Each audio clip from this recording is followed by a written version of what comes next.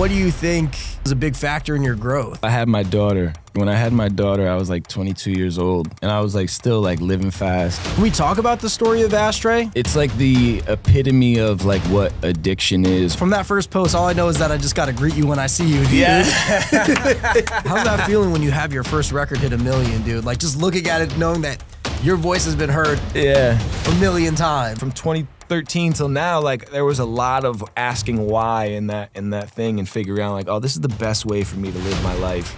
The happiest and healthiest, and I'm the happiest I ever been, bro. I can tell, dude. Yeah, like I'm the happiest I've ever been. Welcome to the Mike Squires and Friends podcast. Today I'm joined by Ian Matthew. Ian Matthew is a rising musician from the small city of Torrington, Connecticut, on a journey to share his ever-evolving catalog of uniquely seasoned music with the world. Ian's amassed millions of streams on his music and has seen success as an independent artist and content creator. The Mike Squires and Friends podcast is proudly sponsored by DistroKid. Are you an artist seeking to expand your musical horizons? Look no further than DistroKid. With its seamless and rewarding music distribution system, DistroKid offers unlimited uploads while allowing artists to retain 100% of their royalties and earnings. Join the ranks of millions of artists who trust DistroKid to deliver their music to major platforms such as Spotify, Apple Music, YouTube, TikTok, Tidal, and Instagram. Having personally relied on DistroKid since 2018, I can confidently assert its superiority over other distribution services. With the DistroKid app, accessing these benefits is easier than ever. Upload releases on the go, monitor your earnings, withdraw funds from your DistroKid bank, and stay informed about your royalties through push notifications. You can share hyperfollow links, manage account details seamlessly, and track streaming stats from Spotify and Apple. Explore Mixia for professional grade mastering, DistroVid for music video distribution, and Instant Share for secure file sharing with collaborators, producers, and more. The DistroKid app is available now on iOS and Android. Download it today from the App Store and Google Play Store to revolutionize your music career. Visit distrokid.com/VIP/Mike Squires to get 30% off your first year membership. Now, with that being said, ladies and gentlemen, sit back, relax, and enjoy this episode of Mike Squires and Friends.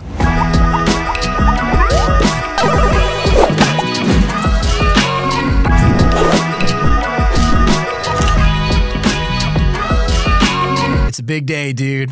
I'm happy to be here, brother. Dude, thank you for coming on the Mike Squires and Friends podcast, dude. I'm going to tell you why it's a big day, Ian. We're first time on a new set, right? Look at this. This is nice. We've leveled up. First day with a sponsor. Big day. Shout out DistroKid. DistroKid. It's a lot of good things happening right now that I'm really excited about. But I just want to know how you're doing, dude. I'm good, man. I'm good. Been busy lately. Been very, very busy. But other than that, I'm happy and healthy, so I can't complain. Let's go. What you been working on? A ton of records. Just like, I mean, the vault is just getting bigger, so we're just like adding and then figuring out a release date. But basically, we'll have music coming this whole year. So it's basically record all the music and then figure out what to do with it later. Yeah, and we were talking a little bit about like a little bit before this that I went on your Instagram all the way back, dude. All the way in preparation for this, dude. Like first post back, like all the way? From that first post, all I know is that I just got to greet you when I see you, dude. Yeah. That's great, dude. Yeah, That's dude. awesome. Can we talk about that? Yeah, let's do it. Yeah, that's so hilarious. You went by Premier? Yeah. So was that your first artist name? Yeah, because like my last name is Lemire. So Yes. it's like Ian Matthew Lemire. And then when I was in church in the choir, and this dude hit me up and he was like, "Hey man, like I want you to come sing on one of my records." And I was like, "Okay, cool." I'd never recorded anything in my life, but like I played guitar growing up and like, played shows. So I knew, never recorded. So I went to his house and recorded, and he was like, "Yo, you need a cool name." And like he was like, "What about like Premier?" And like in my head I was like, "Yeah, that's cool. Like whatever." Just I didn't think anything of it, but then it just kind of stuck. Like it just stuck, and like I used it for a long time. Yeah. So then at what point do you become, because then from there you became Ian Up North. Well, so no, that was actually a misconfusion with a lot of people. That was just like my social media handle. Yeah. But I started, like, people just started calling, like, if you go check the Sholey record that we did together, it's called My Shooter. Yes. He tags me as Ian Up North because I think he just like he figured, like, I don't know, there was that's like how the streets knew you, dude. Yeah. So like it was, I don't know, yeah, but it was really just my socials. But I was with my crew at the time, or the team that I was rolling with. We called ourselves the Kids Up North. Yeah. So like I want to talk about that because I did have a little confusion because when I went back to your Selfless album in 2012, wow. Yeah. that was Ian Matthew. Yeah. So I was like, he's been Ian Matthew for a minute. Like, and I saw right before that was Premiere. So at what point? So all right. So I was Premiere, and then a great friend of mine now, but at the time he was a complete stranger. He goes by Chuck Adams, and at the time he went by Range. And he hit me up and he reached out and he goes, "Yo, you're from Connecticut?" And I was like, "Yeah." And he goes, "I'm from Connecticut too." And he's like, "I really like what you're doing. Like, let's link up." And I was like, "All right, cool." And I was at school in Maine at the time. So I shot down to New York and I met up with him, and I was working with his management company for a little while. And he told me, like, right off the bat, he's like, "Bro, if you Google Premiere," he's like, "there's so many." He's like, "We need to like narrow it down." And we were thinking about names, and like one day on Twitter, I just decided to change my Twitter name to just Ian Matthew. Like that was like my tag was like @Premiere860, but like my name just said Ian Matthew. And he hit me up. He's like, "Yo, is that your government name?" And I was like, "Yeah." He's like, "It sounds like a lawyer." He's like, "You should use that." He's like, "One, they can't take it from you. Two, it's like it's your own, and three, it's kind of catchy." And I was like, "All right, cool. Like let's do it. Let's switch." So when I signed with the management company, that was the stipulation. It was like, "You're going to change your name." So like I did.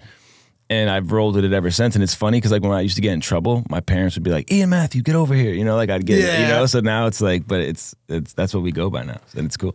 Yeah. So, and then you were part of a collective, the Kids Up North. Yeah. So when I was in school in Maine, I met this dude, Angel Ideal. And then he told me, he was like, "Yo, I got these dudes down in Jersey." He was from Jersey. And so because we were both up north in Connecticut, in Maine, and me being from Connecticut and him being from Jersey, there was like this tri-state thing kind of going on where we were just kind of like, all right, let's band together.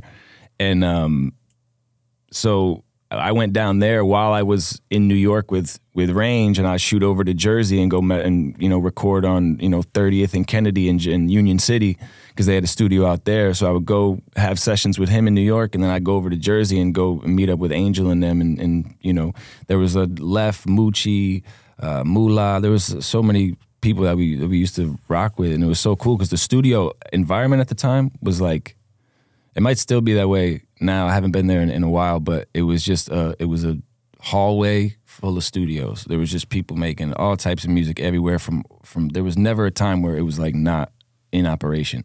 So you could just go there whenever, and there was somebody in there to record with, or just to sit down and hang out during a session. It was really cool. It was like the environment was amazing. It was like music all the time, everywhere.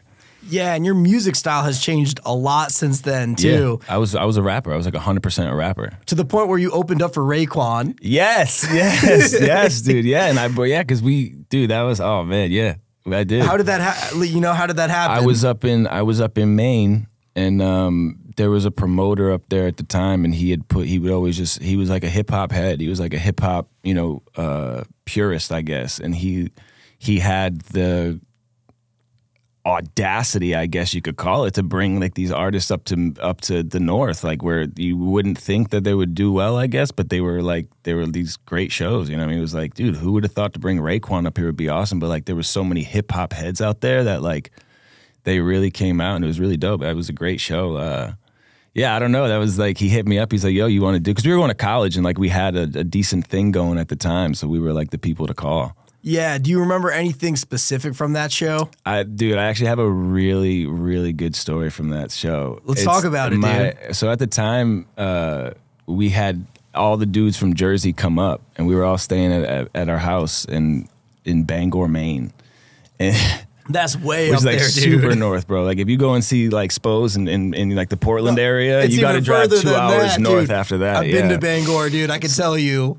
It's wild. Yeah. So they all came up, and like, long story short, like tensions just got heated in the house. I think it was like hours before the show, we all got into like this fight, and like me and Angel were like not on good terms. But right before the show, we just kind of like went to each other man to man, and we're like, "Yo, like we're about to go rock the show. We have to just, we have to put this shit behind us." And like we dapped up, went on stage, killed it, and then afterwards hugged, and we were just like, what were we arguing about? We were just, arguing about some stupid shit like men do. And then we like made up like men do, but it was just funny because like it was such an emotional moment for like, we were both so mad. We were so mad at each other. I remember that. And then like afterwards the music like saved us, you know what I mean? It was like, "Oh, let's just go out and and have a good time. Yeah, it's like we're never gonna get this chance again. Yeah. So what point are you starting to release more music as Ian Matthew consistently, or where does your style change is kind of where I want to know. Like 2018, I think. I was in the studio. I had a studio in Torrington, and I grew up playing guitar. Like, my dad was a guitar player, my grandfather, my grandmother, all guitar players, my brother's a guitar player, my uncles, my cousins, like all of us. So I knew how to play guitar, and I played in punk bands as a kid when I was like 12. That was like my first intro into like making music with other people. So we did like battle of the bands and shit like that, but then it fizzled out. So I'd be in the studio when I wasn't, you know, working on rap records, and I'd be sitting there playing like a Beatles record, or sitting there just like jamming out, playing my own thing. And one day I was working with James now at the time, James By, who was like my longtime, you know, business partner, co-writer. He's like my other half. Yeah, my other half. So like he came in the studio one day and he was like, how come nobody knows you can do that? He's like, that sounded really cool. He's like, why don't you like come up with something? So I had this record that I was working on. I went out to San Francisco, worked on a record, and I had it in my head, and it was Ashtray, and I had the chorus written for it. Couldn't figure out what to do with it, and then I was like, all right, well, what about this record? You want to try it with this? All right, cool, let's do it. Did Ashtray. That's how I met T Biggs as well, and then Ashtray came out, and I was like, okay, let's keep doing this, because this is like I get to kind of mix the two, and then I just started really having fun writing like all different genres of music. Let's talk about Ashtray, because I know that was like a big moment where you know, things definitely started picking up. That was cool. So what was, you know, how did that song get released? What was happening in that moment? Was there a catalyst that made it go? Like, what can you tell us about that moment? The catalyst, I would just say, was like, it was a genuine record. It was a genuine record that like took me 3 years to write. So it had so many different versions, which like the first verse ended up on a different song, which actually got released from another artist. It was like a feature I did. But I felt like that first verse fit so well that I was like, all right, let me add it there, and then I'll work on this record later. So I ended up rewriting the Ashtray record like 3-4 times. I think the fact that I worked on it was the catalyst, as well as like the fact that it was just like a real song. The first version was very descript, was very like what do you call it? Very specific to me. Okay. So like the second time around, I was like, let me not make it very specific, but just focus on the feeling of it. And like everybody can relate to the feeling of being up at 3 a.m. and like being stressed out. Rather than like me putting my story into it, I just put the feelings into it, where like you may not relate to the exact story, because the story I wrote it about was actually kind of like deep. But if you can relate to the feeling, then you can relate to the song. So I felt like that's what it was. Like, it was just a very relatable song, which I found out later. I was so nervous to release that song, and then everyone was like, this is sick. I was like, whoa. Yeah, and that feeling's probably incredible, dude. Yeah, it was dope. Can we talk about the story of Ashtray? Is that something? So what's it about? It's like it's like the epitome of like what addiction is, or like what dependency is on anything. It could be anything, from drugs to thrills to sex to anything. Like, it could be whatever. I won't really say what my like personal thing was that I was writing it about, but it was definitely about like being too deep into something and then wondering like, how do I get myself out? Like, but also there was, on my darker songs, you'll always notice like there's always a glimmer of hope in them. Like I will never break, but yeah, I might bend. That was like, it's going to get hard, but it's never going to get hard enough to break me. So that was like, I always knew that, but that always like, it didn't take away from the fact that it was like, oh, you're kind of in a bad situation here. So I always wanted to capture like the grimness of the situation, but the hope at the same time. Yeah, and I've definitely been through my fair of bad situations too. But I want to talk to you about, you know, if someone's listening and they're going through a bad situation, what's some advice that you could give them to, you know, maybe give them some hope to get out of whatever situation it might be? I would just say, like, admit to yourself that you have an issue, and like the best way to get over it is to like find the help. I find so many people that I come across that are aware of their issues but like refuse to get the help. And it's like, it's not that I don't have the sympathy, but if you told me you were sick and your lungs hurt or your chest hurt and you were coughing up X, Y, and Z, you'd go to the doctor. So if you're telling me you're in the situation you can't get out, there is help to get out. And like I wish it was easier, I guess, you know what I mean, for people to do it. But I would just say like admit it to yourself and like make that first step. Go and like make the change. Like, I mean, you said you went through my Instagram. Like, you've seen how much my life has changed, bro. Like, I've made we some, can like, talk about that, yeah, dude. like, I've made some serious, like, inner, actions in order to make my life better, So. Yeah, because where I've met you in your life, when I was scrolling back, I was like, damn, this is a different Ian, dude. Yeah. Like, you know what I mean? And like, not in like a bad way, but you've just grown a lot as a person. Because, sometimes you hear about people just like growing in their career, like sonically. Yeah. But I'm like, the way Ian carries himself now is very different. Yeah. So I don't even know what the question would be here, but maybe something along the lines of like, what do you think, was a big factor in your growth? I had my daughter. When I had my daughter, I was like 22 years old, and I was like still like living fast. And it took me a while, even when she was born, to stop like living fast. But I don't know. I guess it was just like you put importance on different things. Like I had to learn. Everything was on me, right? Everything was like my issue. I was a person that couldn't say no. If you asked me to do something and I thought it would either be a good time or I thought it would be like beneficial to do it, didn't matter, I would do it. I had to learn how to say no to people. I had to learn how to I learned that from you actually. Because I remember one time we talked about that and I said, yo, bro, like how do you, I forgot what it was. I watched you had an exchange with somebody and it was a very like professional, very like polite no. Yeah. But a stern no at the same time. Like there was like, I'm not going back on this, but it was very polite. And I was like, I don't have that. I was like, I hate confrontation. Yeah. So like, anytime I used to get in confrontation, I would like blow it out of proportion in order to try and like alleviate it by posturing, thinking like, I'm going to make this such a big situation where you're like, oh, all right, dude, whatever, fuck it. But in reality, I just hated the confrontation. So like on these confrontations where it's like business stuff, sometimes I found it hard to like, give a hard no on something. But now I've learned I give a hard no all day long, like. Because I know what's important to me now, like I have to make sure I'm around and budget my time. Time is so important, bro. Like if I waste my time doing something, then I'm like, I'm mad at myself later because I could have been doing something else that's either productive for my music career or for my, my family. Like it's all these stuff, like all the stuff that I have in my life takes time. You have to like water those seeds and like actually make them grow. And like time is the way that you can do that.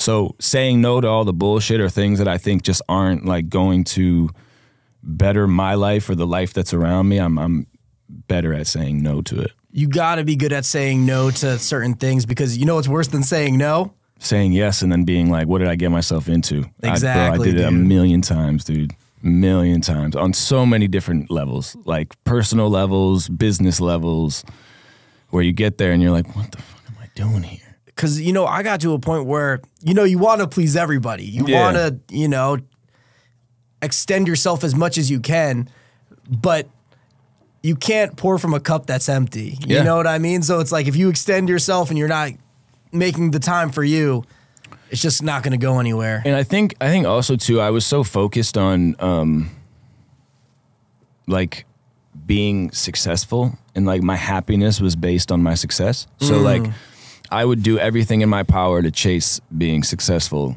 and then like forget that I had a family at home that I needed to take care of. And so once I like, and it, dude, honestly, like my mindset changed and like, but like it was a very long process. Like it wasn't an overnight thing. Like there was like, it was a long process. But once I got like myself and my home life right, I realized that everything else around me started working. Cause like I knew I could come home every day and it was like, it was cool. Everything was, like fine there. I didn't have to worry. Now when I do go out and do this stuff out here, I'm good. I don't have to worry about it. I can give my 100% while I'm here for the time that I've allowed. Because like I said, I'm working on budgeting my time now. So now I know, like, for this next 5 hours or 10 hours for this session, I can give you 100%. All of my other stuff is taken care of. My life was just so fast back in the day, or like, you know, when I was younger, that I didn't have a grasp on anything. It was like, you know, I was giving 20% here, 20% here, 20% here, 20% here, 20% here, and just trying to make it all work. And you realize you're like, I have nothing to show for this. So like when you cut all the bullshit out and you can just give 100% here, 100% here, 100%, you know, and you end up being like, wow, this is pretty nice. This is a nice little life I've created for myself. Yeah, and I think you said something that's really key is that, you know, your family life, but your life outside of your career is really your foundation. Yeah. And that needs to be good because you don't want to be going, in your case, going to the studio, you know, knowing that you have to go back to a mess afterwards. Yeah. You know what I mean? Because so that's like depleting. Or even having to go to the studio after leaving from a mess, right? Our business that we work in is so, you know, creative based, where like the best way to be creative is when you're in a good mood. You know, maybe not. Maybe a bad mood will strike that too. But like for me, creatively, I can't go into a creative session with coming out of like a fight or coming out of like a stressful situation. It just ruins that whole creative session for me. And I feel like I'm a shell of what I could be in there. So it's like, like I said, having all that, I can now go to this session as my best. And that's just me. But personally, that worked out great for me because now I'm showing up. Like today, if I came in here and I wasn't in a good mood, this pod doesn't work. It's very like, okay. Well. Dude, I had such a great morning too. I actually want to share it really quickly. I know it's a little off topic, but I had what I like to call a cinematic morning. And you know, I step out the house, the church, I step out exactly at like 9. The church bell a mile away is dinging. The fog is like slowly getting lifted from the trees. There's a giant hawk.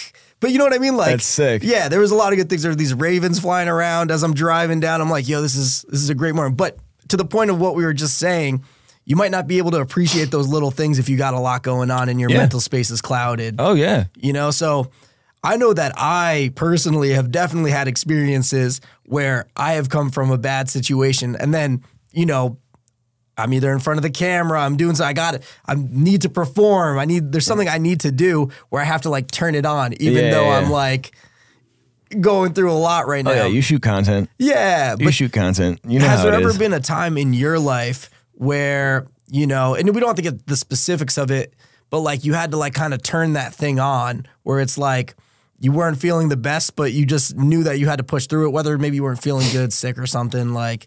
Yeah, I think that's like the key to, I think that's the key to being like successful in anything is because, you know, there's always that saying of like, if you love what you do, you'll never work a day in your life. Right.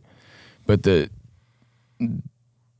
trick of it is loving every aspect of what you do, where like, I absolutely love. There's nothing more that I love than sitting either by myself and writing a song or sitting in the room with a whole bunch of other artists and writing a song.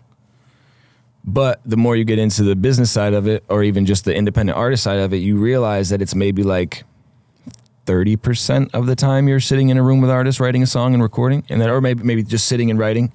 And then there's the other part we have to record. And like if you are an artist and you record and you aren't, you know, you're not perfect, you're going to record that song or maybe like it's going to take you a little while to record the song and do different takes. You do all this, you know, which can, to me, get a little boring. So that's like not my favorite part of it. I love the creative side of it to see it come together. But then there's like the content side of it. Now there's the, you know, there's always a part that people don't like. So it's like we've seen plenty of people come in and say, you know, I don't want to do that. I just don't do that. But it's like, what we've learned is in order to do it, you have to play the game. Back in the day, it used to be sit outside the record label with your mixtape or your album and try and hope that someone hears you, or you play really good at a club, or you do a whole bunch of tours and somebody finds you, and then the A&R brings you to the label, and da-da-da. There was a process. It sucked, but it was a process. Now the process is still a process, but it's changed. And now the change is, okay, go get yourself, you know, as big as you can on your own with the platforms you have, and here's how you do it. Like, I always say, like, we would never know that Bounty is the best paper towel unless they promoted to us and they told us, hey, we're the fucking best. We got the best paper towel. Those guys Charmin with the Bears, fuck them. We're not, you know, we're Bounty. We're good. So it's like, it's the same thing. You have to get out there and you have to promote yourself, which like sometimes I understand why it can get taxing, and it gets, you know, you see artists talk about it all the time, how like, here's how I take a break from social media, or here's how I, you know, find a way to not overwhelm myself while making content. And like, it sounds crazy, but it can get overwhelming. So like, I think finding, you know, you're not gonna like it, but going back to the fact that I absolutely love when someone hits me up and is like, hey, Ashtray changed my life. Or like Ashtray, like I remember once somebody hit me up, they're like, yo man, my dad passed away 2 months ago and I've had Ashtray on repeat for those 2 months, man. And I just want to say thank you for writing the song. And I was like, fuck, dude. Like that's, you know, that right there is like, okay, let's keep going. You know, like I have people that, you know, every time we go live, their notifications are on and they know that I'm going to be playing my unreleased songs. They know the unreleased songs. They're like, can you play this one? And I'm like, how? That's not released, but like, you know the song. So like people are, people are reacting to the music, and they've told me like, don't stop no matter what. So it's like, even if that is the little percentage of what keeps you going, like I absolutely love that. Enough where all the other shit doesn't matter to me. Like I'll bear through it. Yeah, dude. I mean, there's a lot that I want to talk about after that because, you know, I think there are a lot of artists that are on the rise right now that, you know, when they get hit up like that, they got to keep going. You know what I mean? Yeah, Where it's yeah. like, because I think people will get those message and really think like nothing of them sometimes. Like maybe not specifically what you said, but like, you know, if you have anybody reaching out to you saying, I like your music, you got to keep going to the next level. And then another thought I had is that music is very an adapt or die industry. Yeah. You know what I mean? Because I could think of a million artists that were here for one moment and just didn't keep up with it. Entertainment in itself. Yeah. Right? The way that we consume our entertainment, I think the only thing that hasn't really changed is the live show. Like the live show has always been tried and true, and I think that will stay tried and true.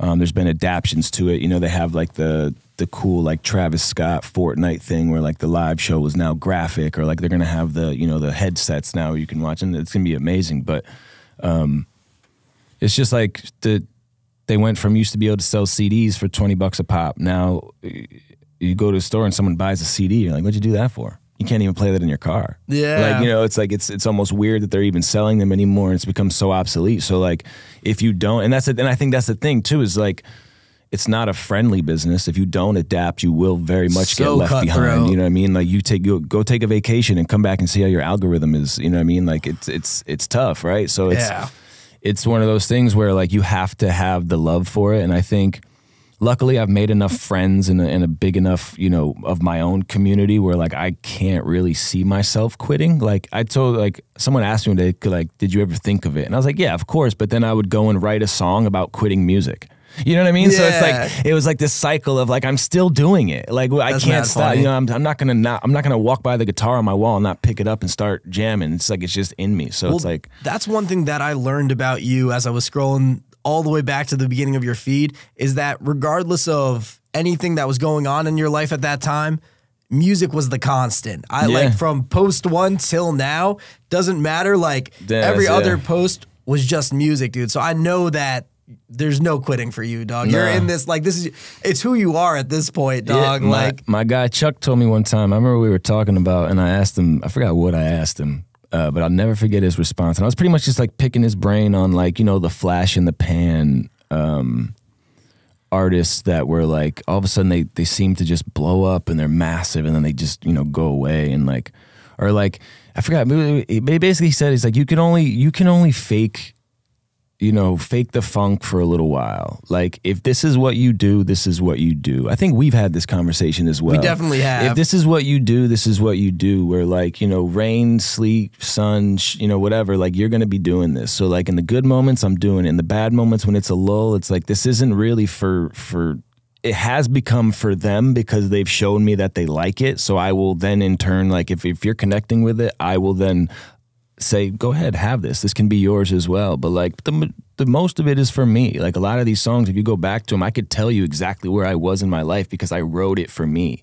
You know what I mean? Like, so that kind of stuff I feel like just is, it doesn't really go away and you can like hold on to it forever. So like if that's what you do, like you'll be here in 10 years still doing the same thing. And if that opportunity comes along, you'll be there to take it. So it's like, you know, I don't mind playing intimate shows, little shows. I think those are some of the best things like in the world. We forget that the majority of the musicians aren't like charting artists. Like, and like there's some amazing artists out there that you can find in a dive bar sometimes and just be overwhelmed at how good they are and just fall in love with the music again. Like, you know, I was at a show last night. I went to a punk show last night and I was just sitting there and like they were playing, it was I'm such a pussy. But they were playing this fast punk rock music, but they had dedicated the song to this guy in the crowd that had cancer, and I wanted to fucking cry while I'm listening to this punk rock heavy music. And I'm like, but that's what this is. That's what the power of this is like somebody is literally holding on to their life and saying that this song is the reason that I'm holding on. Like I can get emotional about it right now, bro. Like just because it just means so much. So if you can fall in love with that and it's what you do, like it's what I do. Like, you know, you catch me in 10 years, even if I'm not, you know, putting out music, you'll still find me playing guitar on my couch, making music. Like it's still going to happen. Music is so powerful. And I recently had Annoyed on, and, you know, one thing he said was, what would life be without music? And, you know, it's such a quick statement. But like, you know, I'm in the gym yesterday listening to like Ash Nico, who I wouldn't listen to outside of the gym, but her music really pumps me up.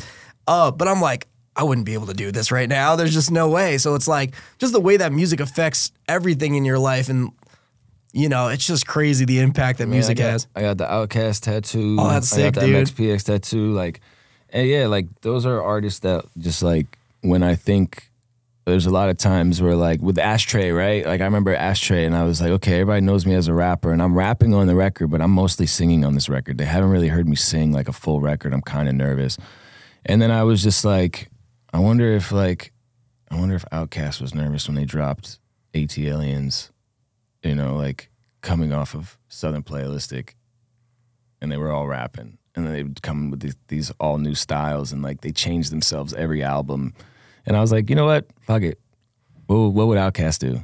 You know what I mean? They would just say, does it feel good, I guess? You know what I mean? Like, and everything felt good. So that's kind of what I go on now is just like, I have so many different genres that I, you know, listen to and whatever, but I try to just stay true to myself as far as like how I make my music. Yeah, dude. I want to pull it back a little bit though, too, because, you know, in 2013, you were still mostly rapping, all rapping, but you went up to Hot 93.7. Oh, yeah. You did. Oh, damn. Yeah, with G Fresh, right? Correct. Yeah. It's your life, dude. You tell me. Yeah. Yeah, that was something that Range hooked up. Yeah. We did. What was that experience like, too? And where were you at in your career at the time? Shit. Where was I? What was I doing in 2013? What music was out then? I think Selfless was out. Selfless was out, yeah. So we probably were just promoting that. I also did a couple things with KG at the time where we did some like remixes with his son Kev Clark and a DJ Chris Styles that we did with them. I'm trying to think of what I think he was just like, it was kind of just like a showcase or like a highlight of a new record that I had that he was playing up there. I couldn't tell you exactly which one, but yeah, that was my first time I was up there. I've never been up there since. Yeah, that's fair. But I know after that you retired at 21, dude. Yeah, 21 and tired, man. Yeah. Can we talk a little bit about that project? Yeah, let's do it. That Bill Cosby sample didn't age well. Age well. It's all good, dude. It happens, dude. It happens. How could you have known? No. How could you have known? It's a great clip, though. It's a great sample. But yeah, so how did that project come to be? Like, where were you at in your life when you worked on that one? 21 and tired. Let me see that. So that I was working with Chuck. Was that the one that had Night on it? This is a rhythm of the night. Dude, and I saw that music video in Times Square, right? Yeah, I almost got hit by cars so many times in that video. It looked dangerous. I was thinking that while I was watching it. That was just like, that whole era taught me how to like say it doesn't matter. Like I went down there and he was like, all right, we need a photo shoot for this. We need a photo shoot for that. We need a video for this. And then in my head, I'm like, how are we going to do this? And he was like, what do you mean how we're going to do it? We're going to do it. We're going to shoot it ourselves. And I have a guy that's going to do this. And he's like, and it was just very much like, oh, like you can outsource and you can, you know, like he showed me like the way it works of like not run and gun all the time, but like, you know, you got to just make this happen however, whatever means we have. And like all those videos and all that stuff was like, you know, let's make this happen with what we have. So like, yeah, 21 and Tired, I think I was still in college. Damn, what even was on that record? It's crazy how, like, you know, even with some of my older projects too, like I'll think back and it's just like, can I even name that full track list? You know what I mean? Oh, no way could I name the full track. There's 21 and Tired. Maybe Night was on there. Yeah, because I don't even know where those. Maybe I think I have CDs of those. I'd have to go back and listen to those. Did you find the albums? Did you actually like? Listen? I didn't find the albums. I saw them on your gram, but I saw you had a bunch of them like physically like printed too. Like the era of like. I mean, I still print my CDs, but it was different back then when you printed your CDs. Oh yeah, we were. Yeah, dude, we were. My brother worked for a media company, so they had like the mass printer, the one where you can put like 50 to 100 in there and just let it go and let it walk away. And like a couple hours later, all your CDs will be duplicated. So he would do that for me.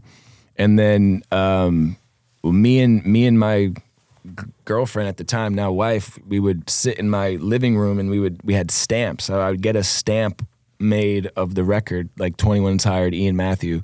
And she would stamp and boom, stamp it. And then I would put the CD together. And then we ended up doing it all by hand, from Selfless to 21 and Tired, If Walls Could Talk, and then Strangers as well. We did all by hand. Like that was completely like, I would buy the covers, have those shipped to me. I'd buy the sleeves, had this, you know, and then put them all together. And that was like that was the hustle back in the day. Yeah, dude, I really enjoy it. Like I definitely was on that grind back in the day too, dude. Like, oh my God, there's just something about that era, dude, that like, there was just something very charming about those CDs, you know? Yeah, it's sad. I mean, it sucks because it was like, if you did it right, it was the perfect either business card where all your information was on it. And like, if you trusted in your music enough, go give it away for free and see if you can get those people and take the loss on it. Or if you felt like you trusted in your music enough to charge for it, then charge for it. And then you can get a return on your investment because you know you were spending, you know, up to $1,000 on those CDs, maybe a little less. But, you know, if you get them all made, but like the way we did it, it was, you know, economy based. We were like, okay, if we put them all together ourselves, it's far cheaper. So like, let's do that. It ended up being like maybe like $300 for the batch of CDs that we had. But like you sell them for $5 a pop.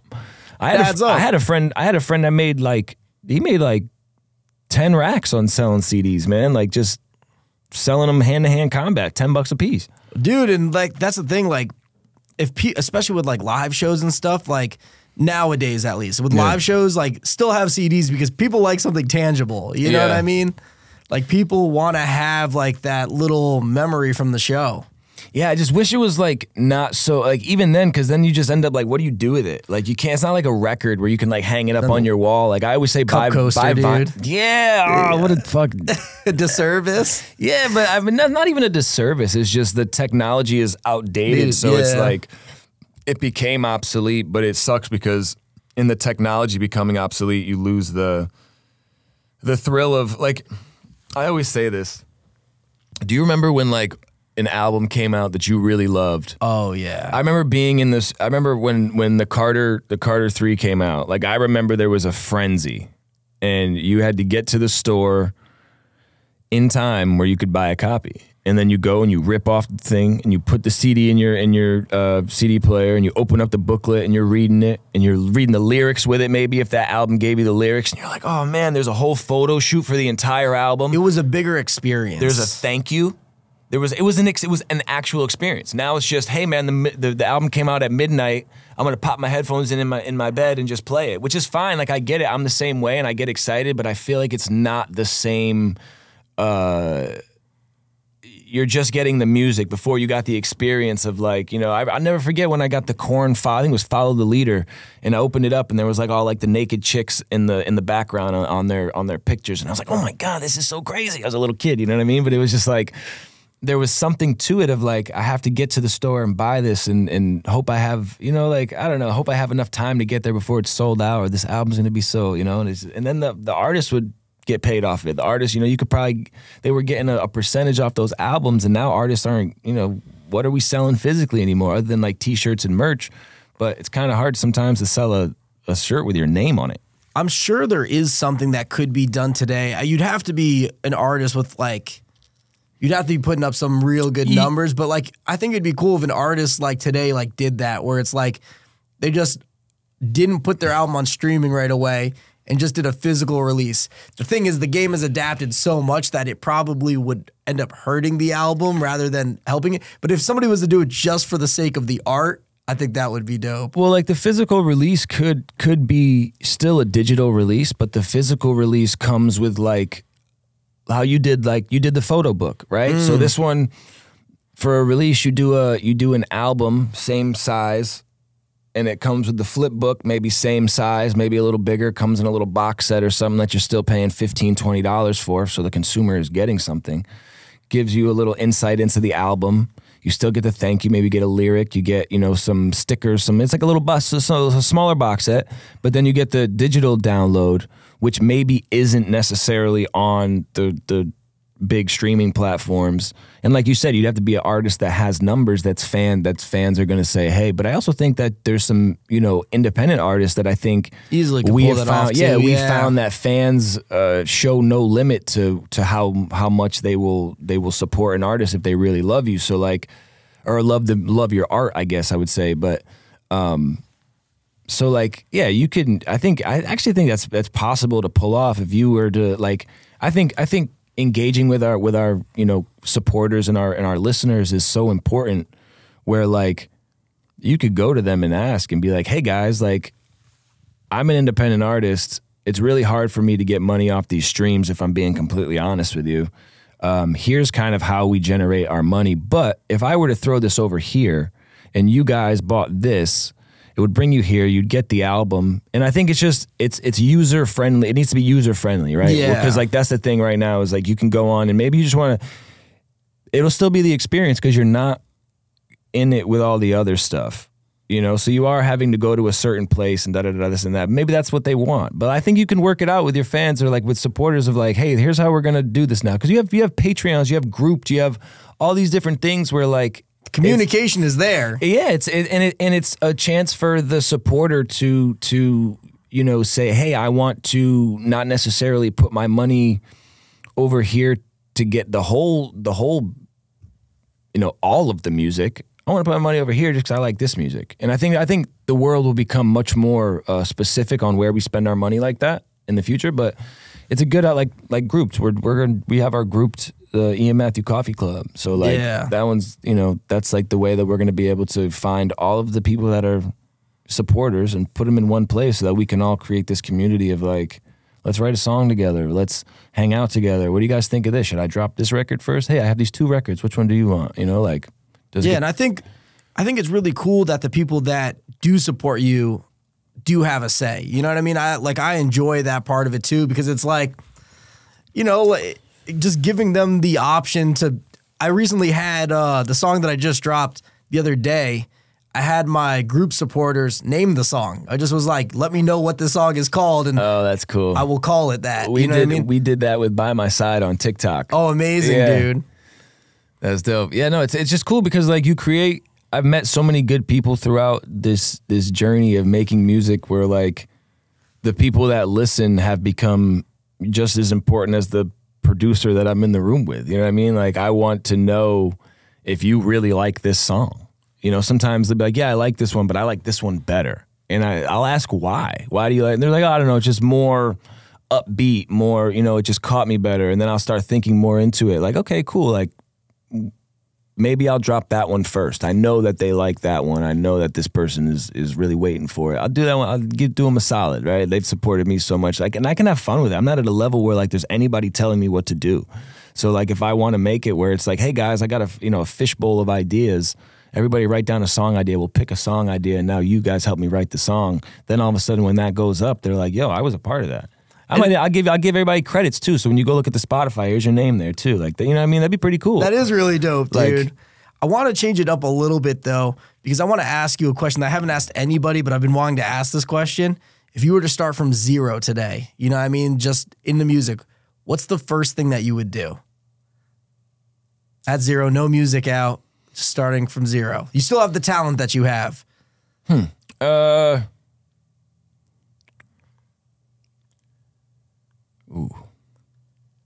I would. What would I do?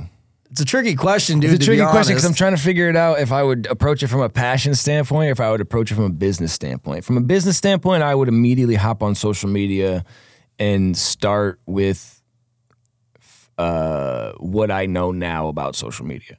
You know, I would start completely new quality of the content-wise, the purpose of the content, like all that stuff, where I had to learn that as I went, where like you hit different valleys and peaks and whatever. I would just say, I don't know though, because starting now would be tough. But I guess not, because you have so many. Yeah, I would just go super hard on socials. Like I would maybe. There's a lot to do to get a career started, though. That's one thing where it's like, you know, the things that you. I would maybe have a vault. I would maybe start with at least getting like 3 to 5 songs down that I really, you know. And I guess that's the thing too. If I'm starting from 0 and there's no time limit on like, you know, I feel like once you start, you gotta keep it going. You gotta keep the wheel spinning, right? So I feel like before you even start the wheel, if you can go in there with like a really good base of if this one takes off, I have this one, or if this one doesn't take off, I have this one, and then you can go down your line because you know, like you can work on 6, 7 records, and then next thing you know, they're gone, they're already out. And you're like, okay, now what? And maybe not now what, but you're like, okay, we have this other batch that we really got to get to now. But like it happens fast where those records go. So like, and it could happen really fast where they take off if they're good.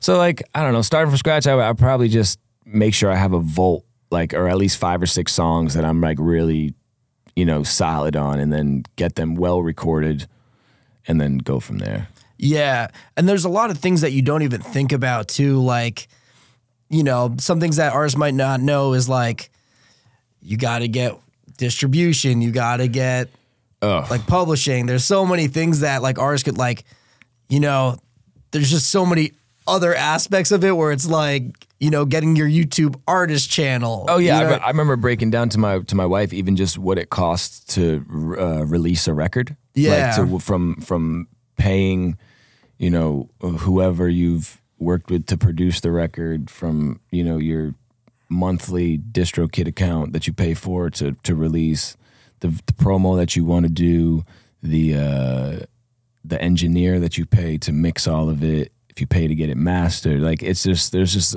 so many different lanes. And what were you saying right before too with the talking about like publishing and stuff? Yeah, with publishing, and then it's like, then you have to go and collect that on the other side. So you have to have your ASCAP set up so you can collect all that, which costs money. And then, you know what I mean? Like it's a whole process too to like it's crazy. The startup fee for like having a music career. I mean, if you were to break it down into the absolute basics, a laptop I think is important. Like I think a laptop is an essential, you know, getting the recording software, however you decide to do that. Just get that recording software. Right there, you're looking at 2. Yeah, you know what I mean? 1,500, 300 to 4 for your DAW. Yeah, and it really and this is more for like an independent artist that's trying to record themselves too. You know, there is the option of studio time, but like in the long run, you end up saving money if you just get the setup yourself. Do you remember where you were when you recorded yourself the first time when you tried to mix yourself? If you really want to release that record if you're recording yourself for the first time, you are a long way away from where that record needs to be. That's very true too. And you know, I didn't even start tracking like records that I worked on until later on, until I had the guidance of the engineers that I worked with for so long, where they just were like, yo, we can't even work with these files. You got to record it like this, and this. And then you can send them to me. You got to organize it like this. You know what I mean? I recorded some demos the other day, and I was pretty confident in the quality of them, and I sent them over to my engineer, and I was like, yo, can you mix these for me? And he was like, hey, do you mind if we re-record these? There's just some like frequencies in here that like I want to get out, and I just think I need, you know, my mic with my preamp, and I think it just sound a lot better. Yeah. And like there's levels obviously, but you can get decent recordings from at home, and then the reason, like you said, it's a resource of finding either the time to learn how to mix it yourself or finding somebody else that's going to mix it for a price you can afford. Yeah, it's so true, dude. What are some tools though that you've used in your career, like even just today, that like if you were put onto game earlier, this would have been like fire to know? GarageBand. If you're starting, like GarageBand is Logic Lite. So if you get good at GarageBand, go buy Logic, and then you'll have, you know, more access to things. And like, but I remember there was a producer I worked with. Or I don't know, I didn't work when we were just in the studio chopping it up, and he showed me these records he made, and I was like, these are sick, dude. He's like, yeah, I recorded them all on my iPad on GarageBand. Crazy. And I looked at him and I was like, really? And like I ended up putting them headphones, going to Spotify, playing another record, seeing how they matched up, and I was like, this sounds really good, man. Like it's almost like I would get mad. I'd be like, dang, I'm like working all the way out with all these crazy stuff, and this is GarageBand on the iPad? Yeah, to me, I was more thinking like, oh, for demos, this could be really good. If you can record a really good demo and you can get as close to what you want in that demo, where if you have to send it out to other producers or you have to work with multiple people on the record, if you can get that really good, it helps you a lot more. If you can like really hone in on what your idea is for this song, and I've always thought that like a quality demo, sometimes I can get it in my voice memos, I think, and that will get the idea across if it's me and James and he knows me. But like, if you can get a quality demo, it just makes, for me, that song happens so much faster. I get so excited about a good fucking demo, dude. And I listen to that demo and I'm like, okay, I want to go record the real thing. All right, here's what, and the demo's already dialed in like pretty good. So I'm like, okay, I know what I want to do here, here, here, here, and here. This is missing here, this is missing here. We go into the studio with notes. So like having something like that where you can record a demo on the go is like, you could just plug in like a USB mic, and I'm not saying it needs to be, you know, studio quality. I'm just saying like to get that demo where you can listen to it. Get the idea out. Yeah, you can listen to it and you won't be like, the static or whatever it is. Like it's, you know, appealing to the ear. That would be great. I would say stuff like that. But it's so like one of these, SM7B. I wish somebody told me about these a while ago. They're great mics. They're great mics. And then you see them pop up, you know, in the last 5 years, all the podcasts and stuff. But then you find out like they're great recording mics. These are great for demos.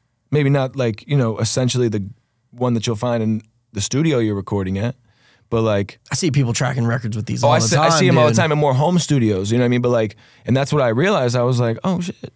Like these, like, and this is a, what, $500 for this SM7DB, the one that comes without the cloud, without the cloud lifter. So like, I don't know. I would just say, don't always go for like the most expensive thing if you're just like starting out, because you'll end up spending a lot of money, and sometimes it's discouraging afterwards. You're like, I just, you know. Yeah, what's some advice that you have for artists on the rise? Don't stop. Like if you really love it, just do it. Like if you love it, do it. Like do it because you want to do it. You know, otherwise you'll get so caught up in like numbers and success, and like I've never been happier. And like, I care about that stuff because I want to see my business grow, but I'm not, like, my happiness doesn't depend on it, you know? So like, if music is what you love to do, let music be what you love to do. Like, I'm telling you, if you walk into a room with musicians, it doesn't really matter. I mean, at least the ones that I've come in encounter with, your streams don't matter. Like, if you're a musician, you really love this shit, and you're good at it, and you're in a room with other musicians, you're gonna get the respect from your peers. So like, I would always, you know, just stay true to yourself and make the music that you want to make, because like people will relate to it if you can actually relate to it. We see so many artists that will put out something and like you meet them and it's kind of like, oh, it's not you. Or like, or you just, you know, you see like oh, this is an act. Like you realize like, oh, this isn't, which is fine, but it's hard to connect when the person doesn't match the art. You know what I mean? So yeah, like, and as like a consumer of music, you probably end up getting turned off because it's like, how are you going to preach this in your music, and then your reality is not that. Yeah, you know what I mean? It's like disingenuine a little bit. And also too, like I would just say, like if you're an artist, I would just say like lose the ego and make sure that every room that you go into, you're thinking like, how do I make this better? And like, I think that's another thing too. Is what I should have said is if you have a group of musicians that lose the ego and they can all just be in there and just work with each other and just respect what's going on. It's the greatest environment in the world. There is absolutely nothing like being in a room with musicians that. It's a good vibe. Oh my God, it's amazing because we're all creatives. We all, and we love talking about music and different eras and shit like that. But I would just say like just try to go into the room as nice as you can. If you make that room better and a more peaceful place, you're in a better spot already. And then try and get with as many people that you are influenced by or that you find appealing in any way, and just pick their brains and be like, yo, like, do you want to? I would always say, I also say send the message to the artists that you want to work with, because like there's a ton of artists that I've done that with, and I've it's worked out for me, or like we just formed a relationship, or like even like the Sholey record that I did. It was such a funny story because I had heard his music like maybe like a month or so prior in my friend's car. I'm like, yo, who is this dude? This dude's fire. He goes, yo, he's from Bridgeport. His name is Sholey. He's because my homie's from Norwalk. So I was like, oh my God, this dude is fire. And like a month later, I get a DM from Sholey. He's like, yo, bro, I think I got a song for us. And I'm like, what? It was like, I'm not gonna lie, I was a little like, like kind of not starstruck, but I was like, yo, this. The universe is funny. Like sometimes. when you respect somebody for their craft, it's like I look at him a little differently in the sense of like I know how smart he has to be to craft what he crafts. So I look at that like very, very respectful. So like when a mind like that reaches out to someone like me, it makes me feel good because I'm like, oh, I know this dude is smart. Like, so he put me on the record, and like it was just a cool story of being like a fan first, and then like having it come full circle where like very quickly too. He reached very quickly. It was just it was so cool. And like now we've maintained a relationship where like we don't talk all the time, but like if he drops something, I always reach out and be like, yo, bro, so, and I don't expect him to be like the biggest Ian Matthew fan and like listen to my music, but like we still like just pen to pen, like there's a respect for each other there, you know what I mean? Yeah, and I think respect is something that's so important in music. Like, I think if people were chasing respect more than success, they'd probably end up being more successful. Yeah, and respect in a way of just like respect for the craft of like, I'm going to put so much time into my craft, you're going to have to respect me. I think that's exactly what like Sholey and Annoyed are. It's like you can't, Sholey, Webby, and Annoyed, I would say like, can't deny the pen, you dude. Can't, yeah, like the pen is just astronomically good. Like you look at it, whether you read it on a piece of paper, whether you take the lyrics and read them on a piece of paper, or you listen to it and have to rewind it a million times to be like, whoa, I caught another one. I caught another one. You're like, it's respect. The pen never lies. Yeah, and I want to talk to you about a record that you were on, Highway, with Tropics. Yeah. You told me you had a funny story about this record, and we'd save it for the podcast. Yeah, the funny story about that record was me and James wrote that record in the car going up to, I was doing a set with Shane. Yeah, Shane was opening up for Webby. He was doing like 3 spots on the end of his tour. So we were driving up to Maine to come do those Webby shows with Shane, and we wrote Highway in the car on the way up while we were on the highway. Incredible, dude. And it was just like, and that's what I mean is like, it was one of those like, just a creative moment that kind of like just went.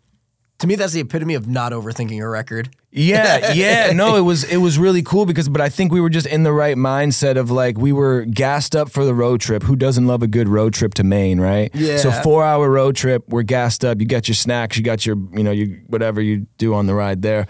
And then you got your good music, and like Tropics had hit me up and he was like, yo, bro, I think we should do a record. He sent me the record, and we were driving, and I think James just, came up with that. And I was like, all right, there's something there. And then we just kept going. And like eventually by the time we got to wherever we were in Maine, or no, maybe it was New Hampshire at the time, but wherever we got to, it was done. And we were like, okay, cool. When we get back, we got to record this. And like we immediately recorded it and like went a couple of sessions back and forth, and then we got the record done. And for the people that don't know, that are like tuning in, I mean, this record has over 1 million streams at this point. Yeah. Second one? I think that one hit million first, and then Ashtray. Ashtray. Yeah, and then Ashtray. So dope, Ashtray is dude. my first solo record that hit a million, and then like Tropic. I tried the record with Tropic, which was like my first like co-written, you know. How's that feeling when you have your first record hit a million, dude? Like just looking at it, knowing that your voice has been heard a million times. It's cool, man. It's you know, until you look at the payout you get from it, you're kind of like, but you know, no, it's cool because it's like a number that everybody sets. It makes you want to get there again, but it's also very humbling when you see your other records that don't, and it's kind of like the records are all very special to you because they're your records. Yeah. What happens with them when they go out is on the listener and whoever connects with them, and then the algorithms too. To be honest, and I was going to say, and who you get it in front of is also on you a little bit as well for putting out content to get it there, right? So like I see Ashtray has a mind of its own. I don't remember the last time I did a video for Ashtray or Highway for that matter. So those are like kind of in their own algorithm on Spotify as it is. But like Lucky, I did the video with my dog. That's your most listened to song right now, too. Yeah, I did the video with my dog. I want to talk about that. Which I just thought was going to be like, you know, I was just being funny. I was like, yo, I got a TV dog, check it out. And like 4 million views later or something. And like luckily my song was on the back of it, so that was cool. But yeah, like that one's starting to take off as well, and I'm seeing like the numbers go up on it, and I'm like, oh, this is cool. They kind of like take on a life of their own. Do you think that's a translation from the viral TikTok with your dog? Yeah, I believe so. I think there has to be, right? Like there has to be. You'd want there to be. Yeah, you know because I mean, it started afterwards. It was definitely like it wasn't doing poorly, but it wasn't doing what it's doing now. You know what I mean? Like, yeah. I guess poorly is very subjective. Subjective, right? yeah, but no, it's good, and especially like with Spotify, it's nice when you have those moments where a new record kind of dethrones an old record. Yeah. You're like, all right, I got it. And the thing too about having a record hit a million, to me, it's like validity, but in the sense where it's like, this is possible. Like I can do this. And you know, every record doesn't need to hit that, but the idea of that it could hit that is very nice. I also think that too, there's like this weird insecurity that artists have. There's always like, I've never met an artist that I run into where I mention the imposter syndrome where they're not like, yeah, me too. And there's this weird thing that we have where like we get into a room with other people sometimes, or like we listen to ourselves and we wonder if like, is the rug going to be pulled out from under me and I'm going to find out I'm not good at this? Like, you know what I mean? Have I been, you know, have I been in a vacuum where all these people are lying? Like, I don't know. It's kind of far. It's such a far-fetched idea, but you also like, you know, you have different insecurities as an artist, which is so funny because then we get on a stage or we put out these records of our deepest, darkest thoughts, and we're like, hey, listen to me, listen to what I'm saying, you know? Yeah. And it's so funny, but like, I think it's weird how we do that, but we're also, I don't know. Yeah, dude. Well, the thing too, like my career, like how I feel about my career, because I hear a lot of people talk about imposter syndrome. Oh yeah. I saw Russ made a post about it the other day where he's like on stage in an arena and he's like feeling that he has imposter syndrome. Dog, I don't have imposter syndrome. No? Never, dog. And I think I kind of like thought about this for a little bit. It's like, why is everyone? Because even like people that aren't in music will tell me where they're having like a moment in their like job or career or whatever they're doing, and they'll tell me, they're like, this can't be real. But I think the base of my career is survival, right? So it's like when I started my career, I was trying to survive. You know what I mean? Like it was do or die. So like, you know, when we talk about like starting from zero, you know what I mean? Like I've done that, you know what I mean? Yeah. So it's like, if I had to do it again, could I do it? And like, I think I could. And like, I don't know. I just don't deal with it because I think like it's been very gradual. You know what I mean? I think maybe I would if something like astronomical happened, and I would just be like, you know. I feel like that there's a certain level of confidence in yourself that you gain from. You are a very confident person. I appreciate that about you. I do appreciate that. Like I said, there's that weird balance of like, for me, I sing, but I'm rarely the best singer in the room. What I've had to do is become comfortable enough with my voice and what I can and can't do and how I translate my emotion. I had a singer tell me one time, she was a really good singer, and she said to me, she said, you don't. She's like, you don't have the best voice in the room. I'll be honest with you. And I was like, no, I understand that. She's like, but, she's like, when you sing, I believe you. She says, I believe that the emotion that's coming out, she said, you're not singing poorly. She's like, you're just not fucking, you know, the dude from Maroon 5. She's like, you're not Adam Levine. You can't hit the crazy high notes. You can't do it. But she's like, but when you sing, I feel the emotion. And she's like, and that translates. She said, that's worth something. She's like, there's people that can hit all the notes in the world, but they can't translate and no one cares. She's like, you make people care when you put out a record and you sound. I was like, oh, damn. That's, so I gained confidence in that of like, and also too, I grew up listening to like punk rock. So like the punk rock singers weren't the greatest singers, but they got it there, and they were. It was great. I just showed you those old Blink-182 records, and I was like, listen to how these guys used to sing. It wasn't perfect, you know what I mean? But they got to that point. So like, I just think there's a certain level of art. Look at Bob Dylan. Bob Dylan couldn't sing that well. Like, best singer is so subjective, dude. Like, yeah, no, but it is. But like, there's people. You're talking where about like more technical. Yeah, where you can hit that run and you hit every note in the run, and that's great. And I envy that. I envy that so much. But I also and I used to be very insecure because I couldn't do that. But I found like where I sit in the equation. I feel like I've found you where gotta play to your strengths, dude. Yeah, and that is what makes your art, right? And that's what makes it is like there's certain restrictions and certain things that aren't restricted that you can act on and you can't act upon, and that's what makes the Ian Matthews sound the Ian Matthews sound. So it makes it unique. Yeah, I want to talk to you about a couple more of your records too before we close this out. Let's do it. One of my personal favorite records. Every time that season rolls around, I gotta throw on Holiday Song, dude. It's a sad song, but dude, that one just hits for me because I've never been, and this might come as a surprise because I'm typically a very happy person, but I am not really a big holiday guy. Really? I know. I remember when you told me that, I was so surprised. Yeah, like I've just never been a big, like, and my mom's gonna like listen to this and she'd be like, what do you mean you weren't a big, because my mom definitely was she's a big holiday, like. So you come from a big holiday family, but it just didn't rub off on you. Yeah, and like, and maybe it will, like I thought maybe if I had kids, that would be the thing that would change it for me. But no, so how did Holiday Song come to be? Because I just absolutely adore that song personally. So every artist that is anybody has either a Christmas album or a Christmas song they've done, right? So we were like, all right, what Christmas song can we cover? And it just, I don't know, it didn't do it for me.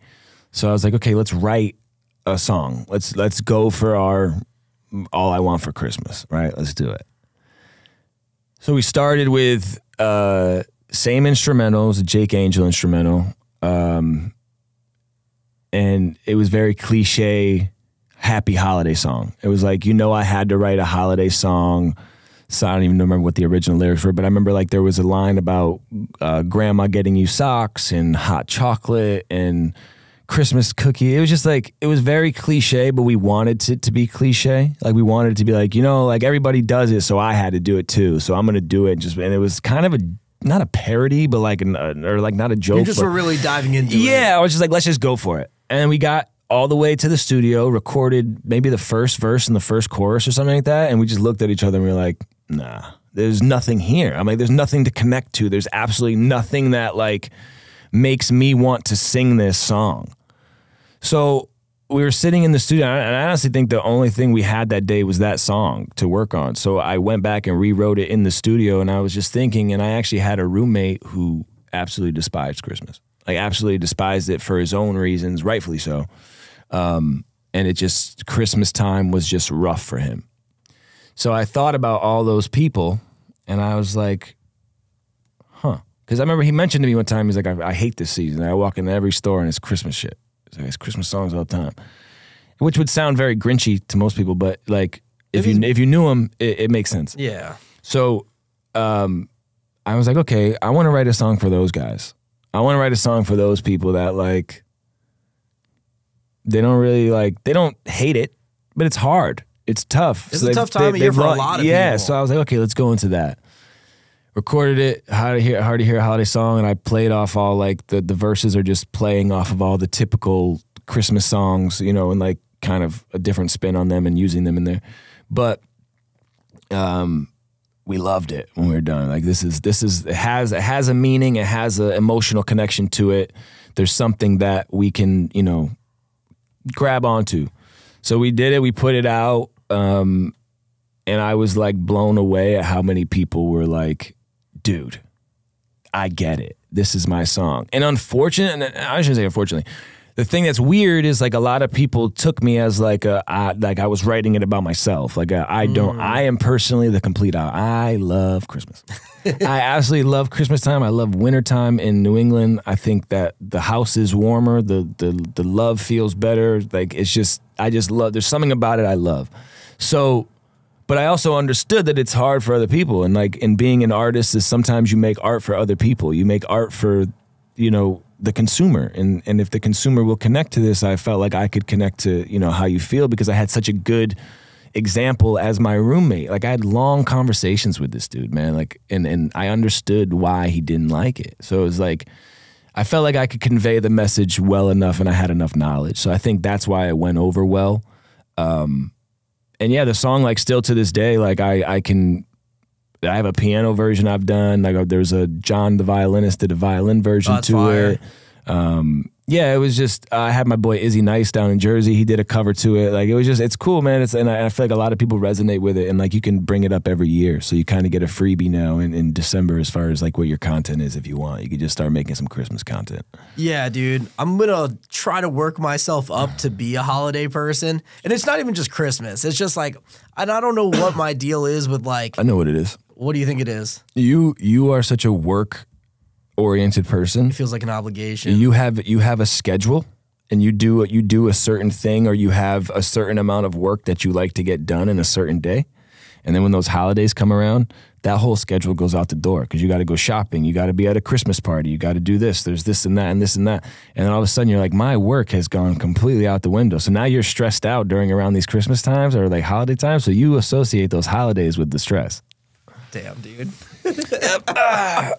I'll send you the invoice later. Yeah, dude. I mean, that probably sounds. I mean, I am definitely a workaholic, but that feels right. I went through that, and like you said with the kids, like having my daughter, like Christmas means something completely different to me now, and like, but like I said, I also, you know, I went through a lot of changes myself, where like I did too feel the same way, where I was like, oh man, like this is just taken away, and I was always very like, do you feel like we grew up in an era where we were taught that you have to work to the point where we started doing unnecessary work we were doing busy work? Like I went to the studio a lot of times and recorded records that never came out. And it wasn't like they were records that eventually turned into a different record that, you know, maybe came out, or like a record that you took some lines from and like never did anything with those records. So to me, that was a waste of time. Yeah. So like when I think about how much time I've wasted back in the day just telling everybody, oh, I'm working, I recorded 10 songs today. Yeah. But none of them came out. It was like I did so much stupid work. So I think with me personally, dude, there was a point in my life where like I had to make something happen, right? Like I was at dark time in a young Squires life, and I just needed to I had to make something happen. And so I worked my butt off to get myself out of that dark place. Yep. And then I just didn't stop.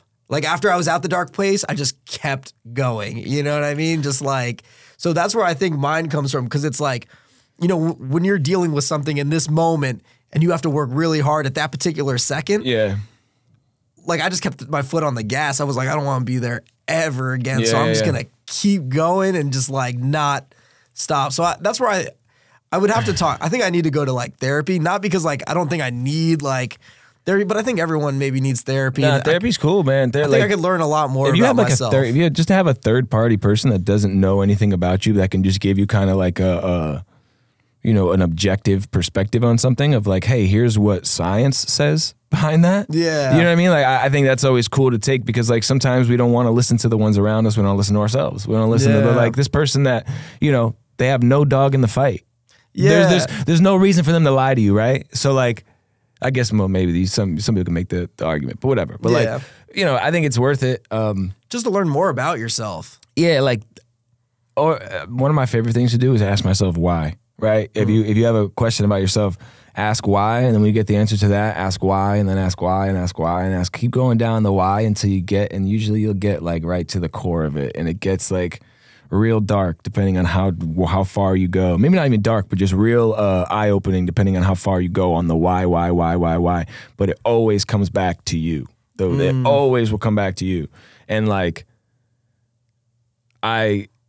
with everything that I changed in my life, I kept asking myself, why is this situation like this for me? Well, it's because of this. Well, why is that like that? Well, it's because of this. Why is that like that? Oh, next thing I know, it always came back to being like, because you're not doing what you're supposed to be doing. That's how that, you know what I mean? That's literally like how you said, like, you watched me from 2013 till now. Like, there was a lot of asking why in that thing and figuring out like, oh, this is the best way for me to live my life, the happiest and healthiest. And I'm the happiest I ever been, bro.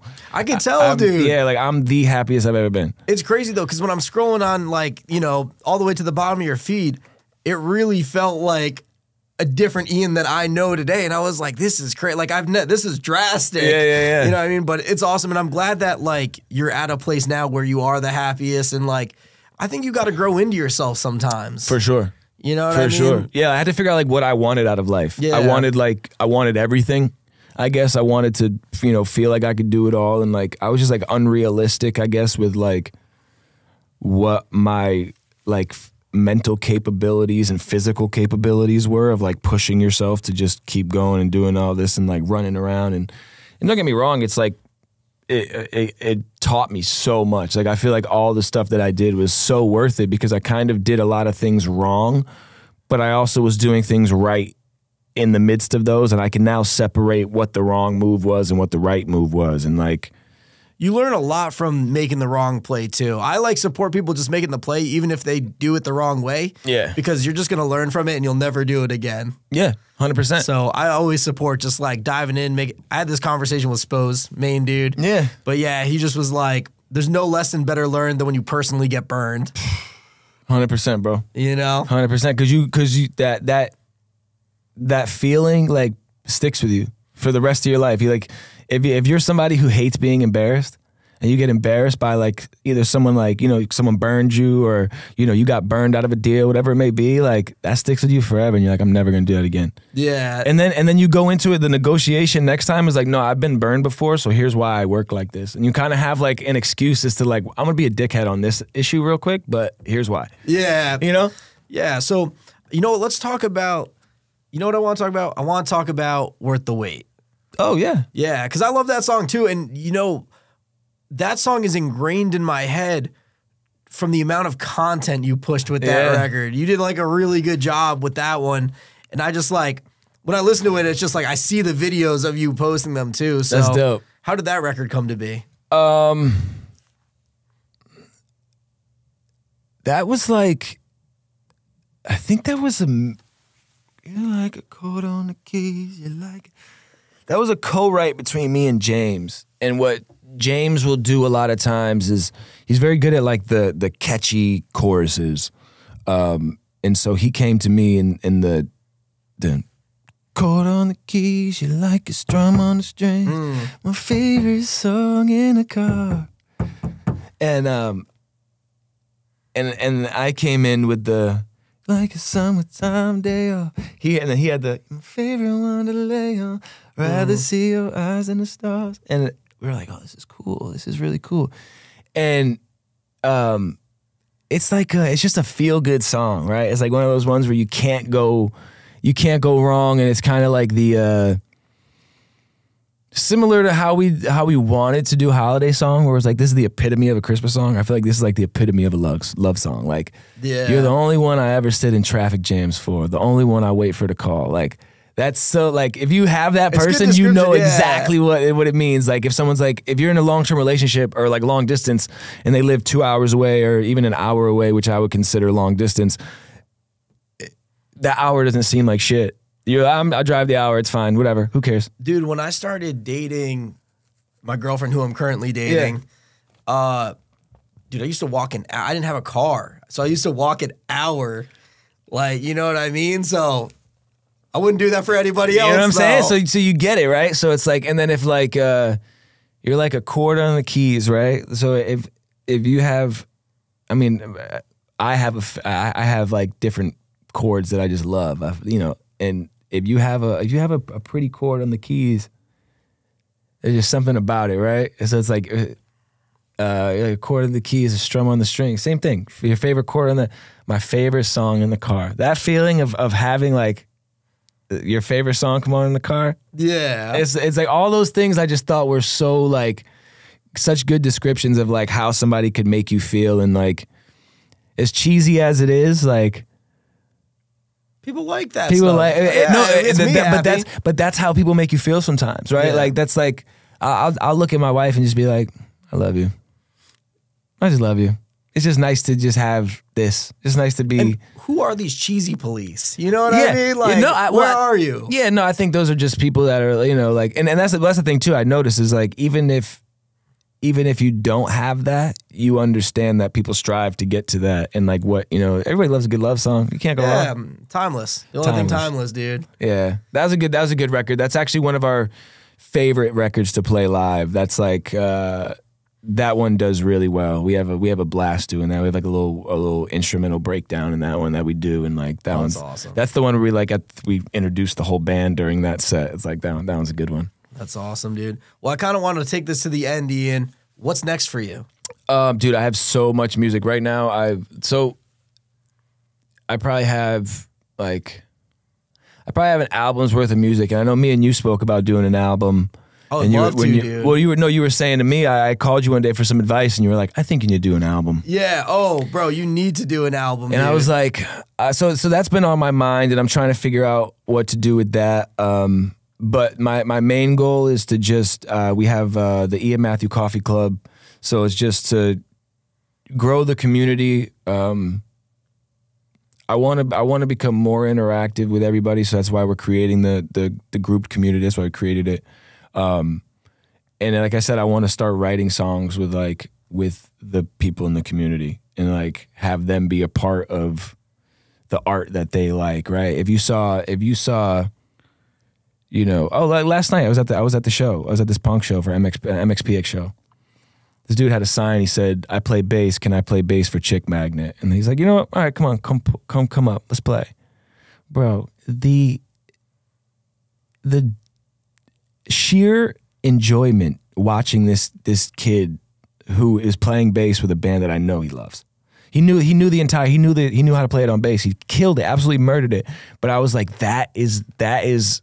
He got to be a part of that. He'll never forget that. Oh yeah, he'll never forget that. So like, I want to bring the people in, because like, people will ask me on my live sometimes, have you ever written a song about this, or have you ever written a song about that? And I'm like, no, you know, I haven't. But like, that'd be a cool idea to dive into. Like, I like writing songs that other people suggest, because it makes me think from different perspectives, from different thought processes, you know, just different places and different people's worlds. Or like, one of my favorite ways to write is like, my example is always a breakup. But if you're in a breakup and I broke your heart, right? I did something to break your heart, and now we're broken up. I'm going to write from your perspective. I'm going to write a song of you writing the song to me. So now I really have to tap into your emotions on how you feel, of what I think you would want to say to me.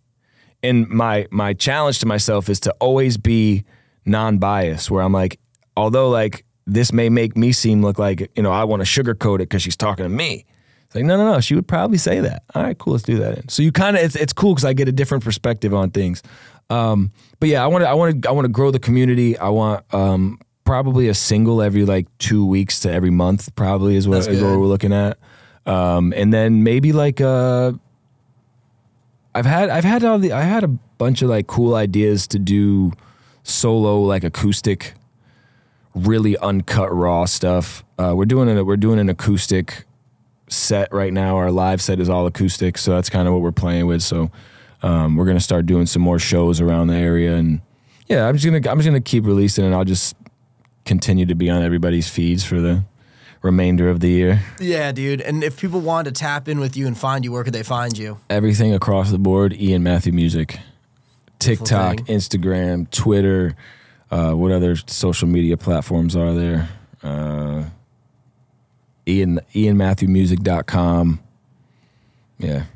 Ian Matthew Music across the board. Let's go, dude. Well, I want to thank you for coming on the Mike Squires and Friends podcast, yeah, dude. bro. It's been fun, man. This is dope. This is a great setup you got here, man. Yeah, dude. Newly sponsored by DistroKid, dude. I'm a DistroKid user. I've released many a record on DistroKid. Yeah, me too. And I'm honestly, so I'll talk about it real quick before we get out of here. I've had sponsor opportunities before in the past. Never have I had a sponsor opportunity where it's like a service that I'm like Already subscribed to.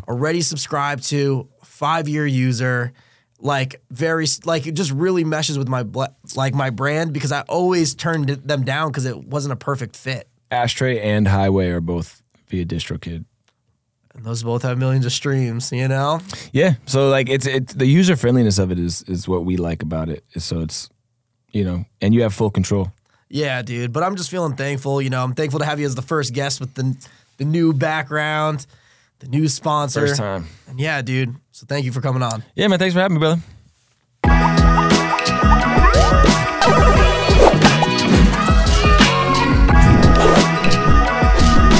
So I want to share with you guys my thought of the day. And my thought of the day is this.